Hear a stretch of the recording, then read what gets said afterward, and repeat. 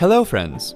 Want to know how to schedule disk cleanup on your Windows 8.1 based PC? Here are the steps to do so. First of all, create a system restore point before starting the process. To do so, on the Start screen, start typing System Restore Point and then click on the Settings section.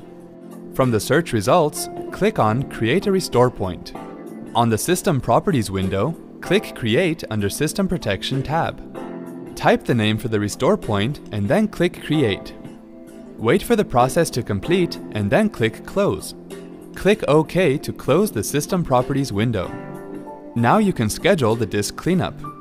To do so, on the Start screen, start typing Schedule Tasks and then click Schedule Tasks in the search results. On the Task Scheduler window, click the Action tab and then click Create Basic Task from the menu that appears. Type in a name and description for the task and then click Next.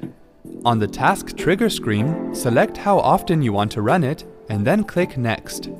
Select the appropriate option to configure how you want the task to run.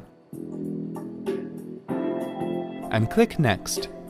Under Action, make sure the Start a Program option is selected and then click Next.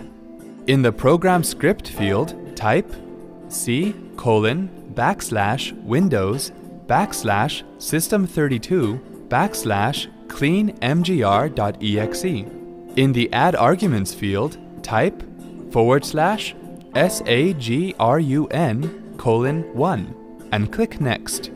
You'll get a summary of the task you just created. Now disk cleanup will run at the selected time automatically.